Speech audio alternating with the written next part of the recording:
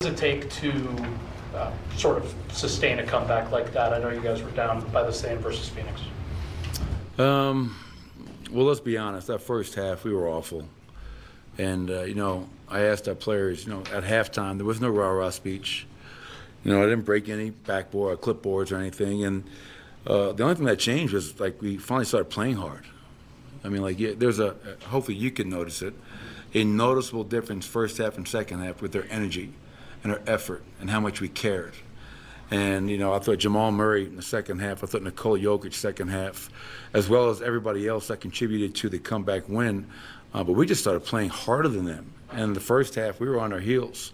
Midway through the third quarter, like I said, fellas, we can't trade baskets when you're down by 20. Something's got to improve. And then we finally got defense into the game, held them to 21 points in the fourth quarter, got out and ran, took care of the ball.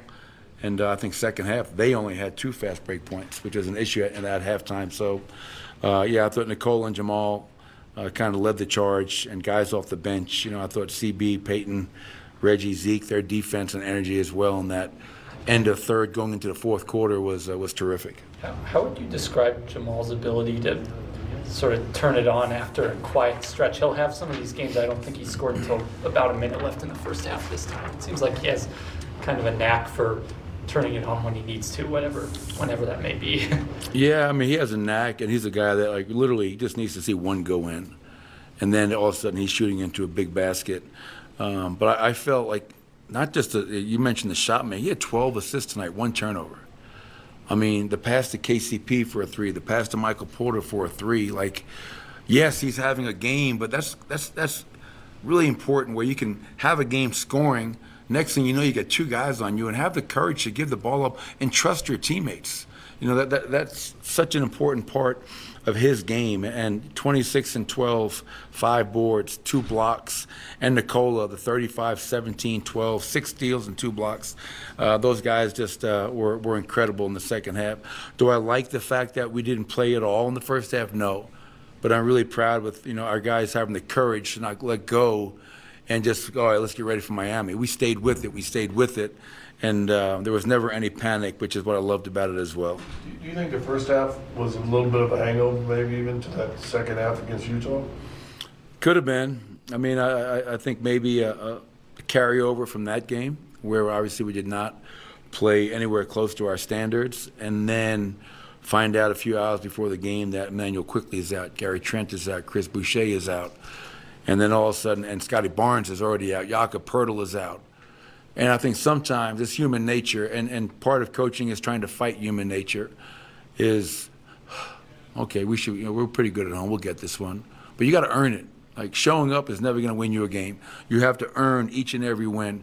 And fortunately, in that second half, we had enough fight in us to go out there and earn it and take that game.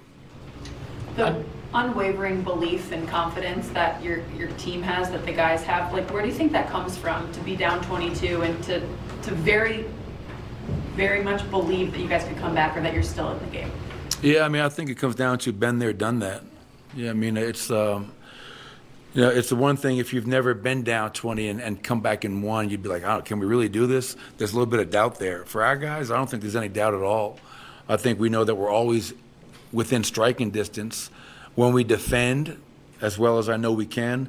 And then offensively, we're capable of putting up big numbers in a hurry, especially when you're getting stops. That's the defense is kind of what starts all that. So again, we had 21 more fast break points tonight, which is right what we're averaging now in the 10 games since the All-Star break, which is just an incredible number for us. But I think the confidence comes from the experience. And knowing that, whether it's at Golden State or whatever, any game you can go back and look at, Katie, we've come back and won games before. So there's never any doubt. There's never any quit. I know. In the first half, when you said that obviously wasn't much going, to still have that interior connection, that high low between Jokic and AG, what does that say about their connection? That find is kind of always there, no matter how much everything else is kind of struggling.